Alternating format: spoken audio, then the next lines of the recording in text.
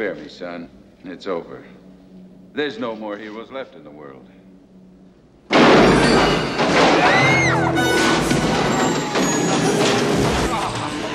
Shit.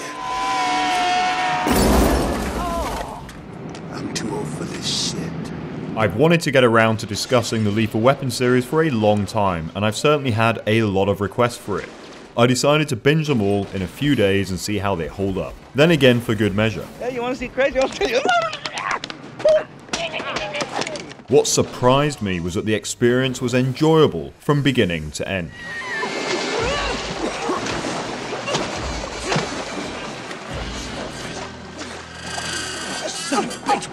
Sure, it is a series of clear diminishing returns, but there is a core experience, and unlike most franchises, a consistency in direction and cast that made watching the films a breeze. The first 3 films are basically the same length, which did help, if you go by the theatrical cuts, which I will be here. Though it had been a while since I saw the whole series, I'm a big fan of the first 2 films and always preferred their theatrical versions to the director's cuts, and the changes to the 3rd and 4th films never appealed to me. Famously starting as the first produced screenplay of Shane Black, brought to the screen by action film mega producer Joel Silver and always dependable director Richard Donner, the first opened as a mid-budget entry into Warner Bros. Yearly slate without a great deal of expectation. It very quickly turned into a box office success beyond what many could have foreseen, however, thanks to strong reviews and the market still having a thirst for this sort of film. You ever met anybody you didn't kill? That it starred Mel Gibson just as he was reaching superstar status helped, of course. Originally, Black's screenplay was darker, not that the first film lacks bleakness. Jeffrey Boehm, who would go on to write Lethal Weapon 2 and 3, was brought on to generally lighten things up a tad, but not enough to lose that Shane Black feeling to it all. You're not trying to draw a psycho pension. You really are crazy. Though remembered for its tight dialogue and crisp action, what really stands out for me is that central relationship and the thematic setups and payoffs that Black works into the script so well. I'll tell you a little secret. What? I'm not crazy.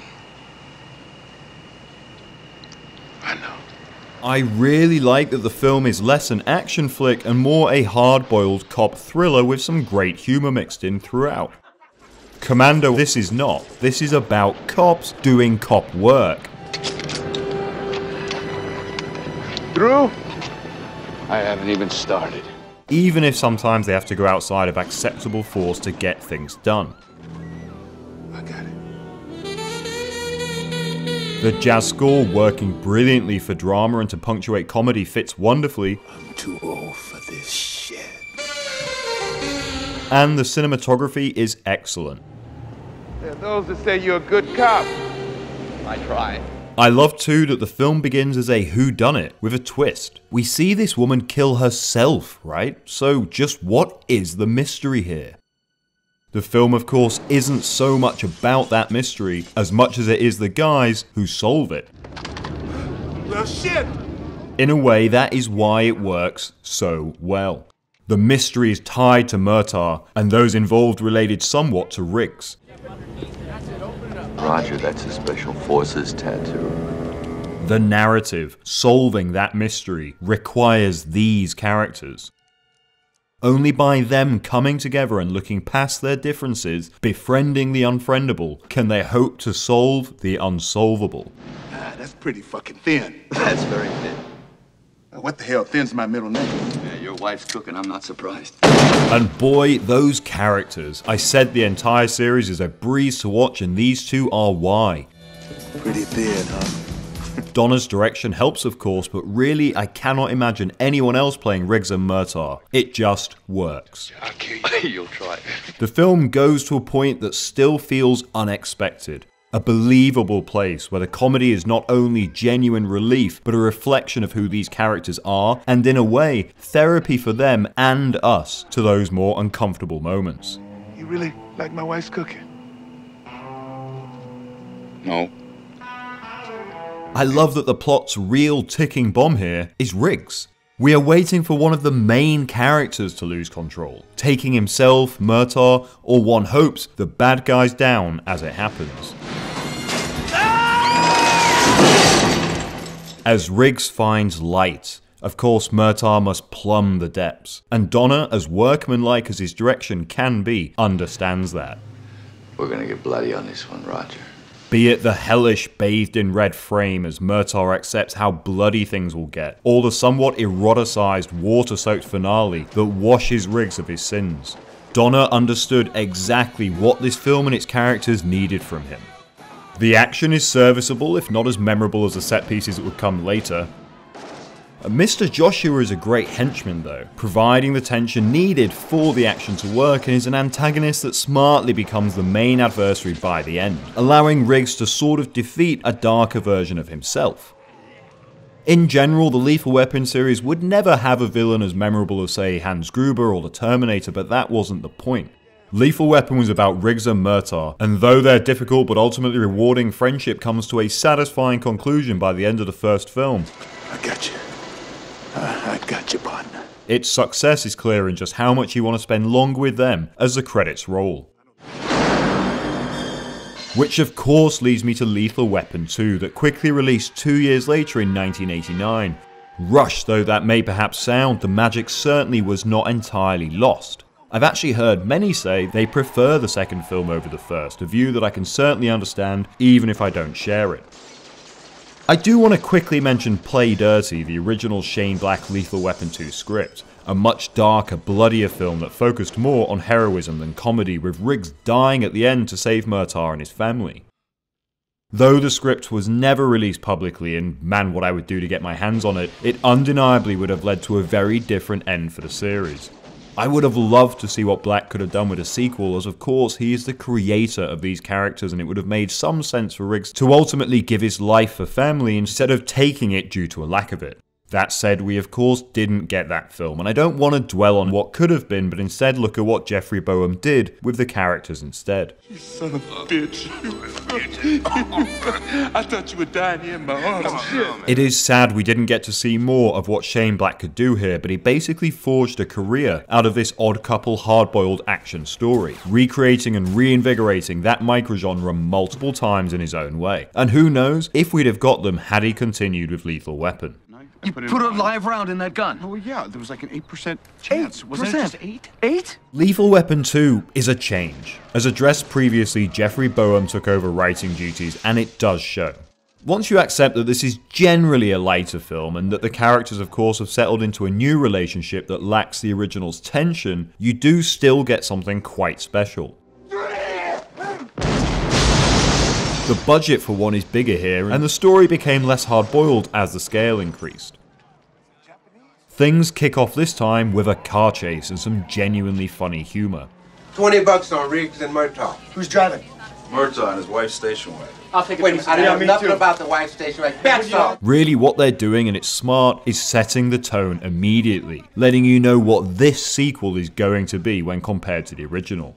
If you liked Lethal Weapon's central relationship, you're gonna enjoy this. And they were right. It is a new dynamic perhaps now since they're close friends, but we settle into it quickly. They elevate the action here too brilliantly, such as the early car chase that's filled with great stunt work and is easy to follow.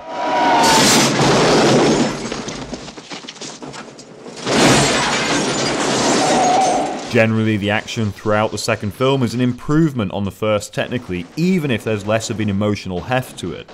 Compare, for example, how the chaotic fight against Mr. Joshua was filmed and edited in the first, to this final fight of the second.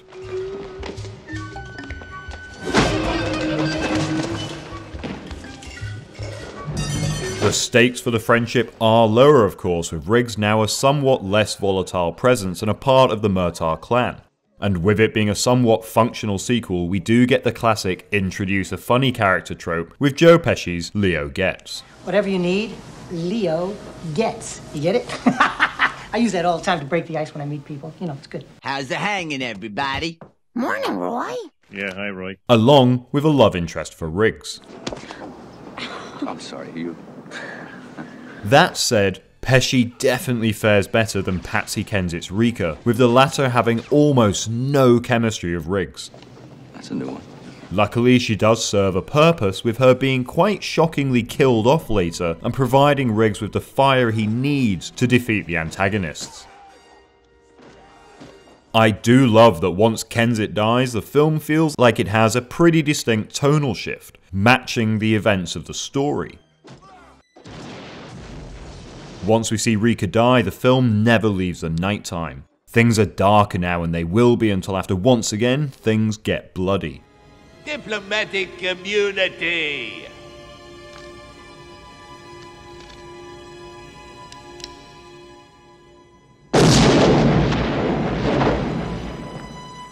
It's just been revoked. We end, of course, with a great one-liner from Murtaugh and a reminder that these films really are a love story. Oh, don't die. You're not dead until I tell you. You got that? You got that, Riggs? You're not dead until I tell you. If you ended the Lethal Weapon series here, it would unquestionably have been a great two-parter, with or without Riggs' death. Behind the scenes, things began to change after the second film.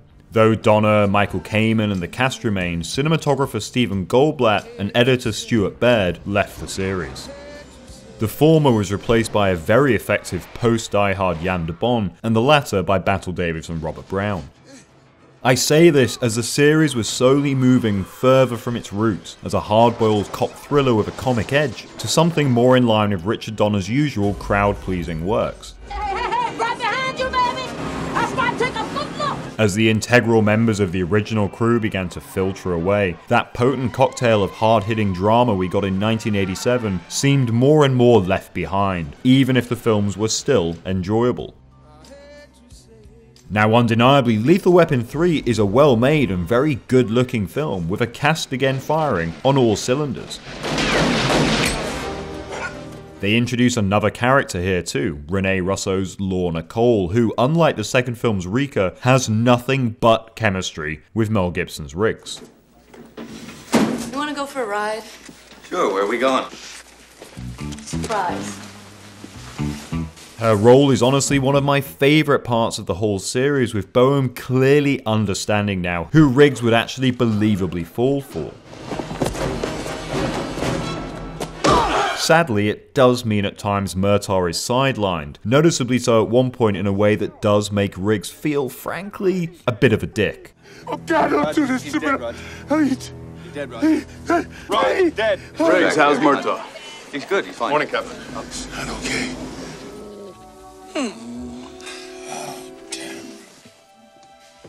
Rianne came to see me. She asked me to find you. But overall, Lorna injects something probably much needed at this point into the series. Put your hands down, it's embarrassing. Having the film as well revolve around Murtaugh's retirement is a smart move, as of course the previous films have clearly been leading toward it. For a character who is eternally too old for this shit, retirement makes a lot of sense. I got 8 days to retirement, and I will not make a stupid mistake. This is admittedly more comedy than thriller by this point, but it is good at what it does and it is easy to watch. The amount of characters threatens to overwhelm things, but that central friendship is strong enough to weather the potential dilution that all of the elements could have brought. I don't care. I don't care. The film feels like, admittedly effective, fan service. Hey, we're back. We're back! As said before, the story could have ended with the second film, and by now you're most likely with the series because you are a fan and you just want more. So this film is for you. The action here doesn't quite have so many really memorable moments for me, though of course as usual everything is very well performed and filmed. What I remember most about this film though are the gentle moments between characters, the tender scene where Murtaugh shows his son how to shave, Go with the grain. Huh? the comparing scars scene. Pump action, 12 gauge.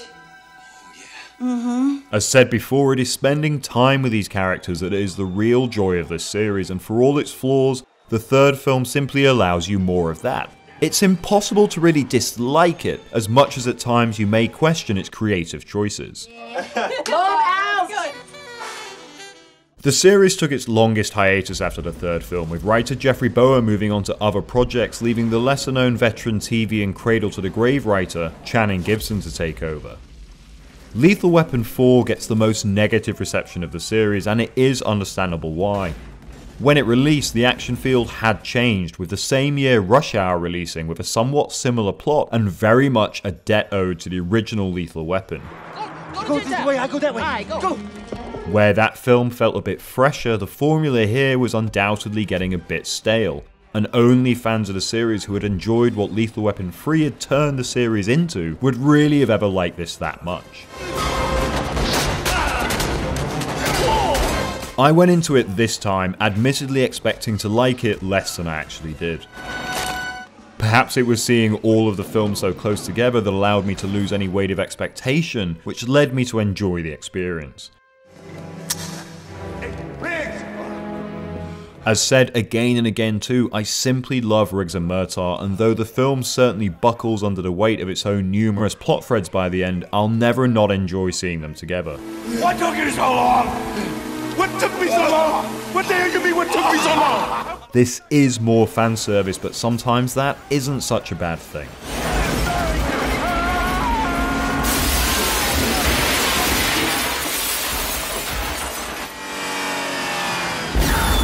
Though Jet Li's fight scenes are expectedly somewhat butchered in that edit on every hit style most American action filmmakers applied at the time to this sort of sequence, he does work well. His scenes certainly aren't ruined the way they were in Tomb of the Dragon Emperor, for instance.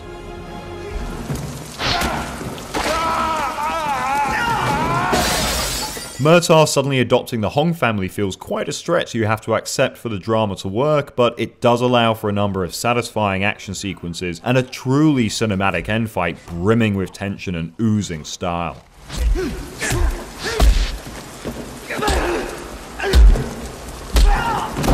The action here is actually one of the strongest parts of the film, at least outside of the martial arts. The stunt work is excellent, and though this is one hell of an expensive film at the time, all that money is on the screen.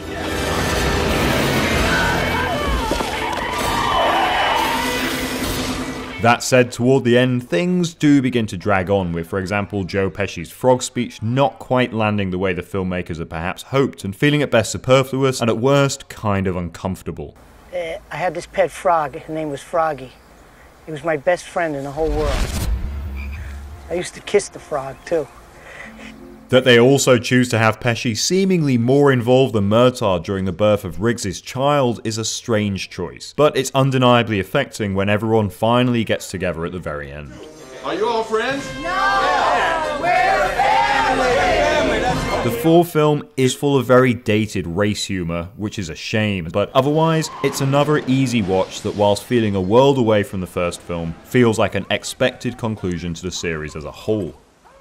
It is the one I'll return to least perhaps, maybe as much as the third, but it's always nice to know that this is where these characters ended up. There's always been talk of a fifth film, even from Shane Black, but I don't think we need it.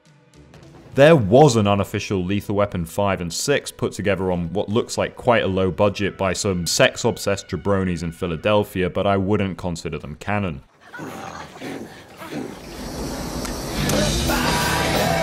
Things were wrapped up as well as one could hope with the fourth film, and with the TV series finding something of an audience and positive reception, along with the cast and director pretty much aging out of doing another one, I'm pretty confident that is how things will and should stay.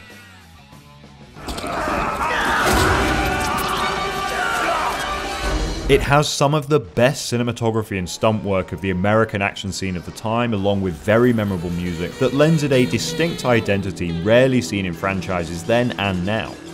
The main thing it stands up to though is proving how powerful casting can be and how integral understanding the relationship between characters and the audience can be. Shane Black didn't want to make the big budget crowd pleasing blockbuster, and that is clear, but his characters were adopted by others and achieved something really quite special in the Hollywood machine.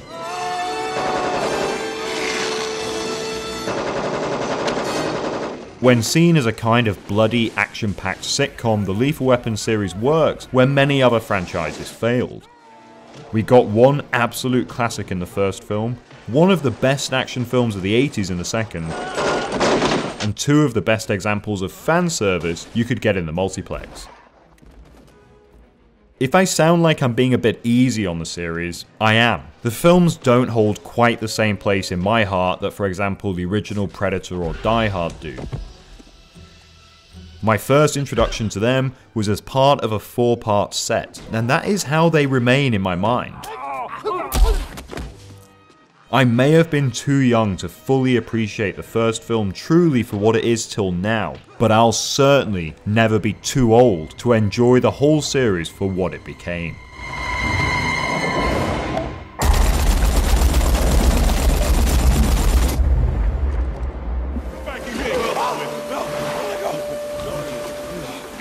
Hey, let's go. Man, let's go.